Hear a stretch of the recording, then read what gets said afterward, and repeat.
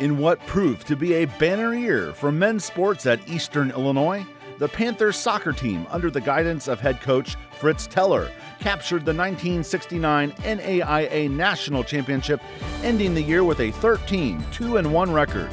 EIU ended the season with 4 consecutive shutouts, including a 1-0 win over Davis and Elkins in the national championship match. Freshman Gerardo Pagnani scored the only goal in the championship, knocking home the national championship winner in the waning seconds of overtime.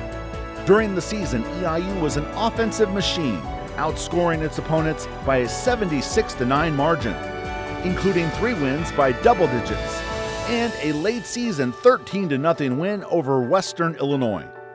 4 players from that team earned all-district honors, with Pagnani, Nick Marculin, Tony Durante, and Carmelo Rago.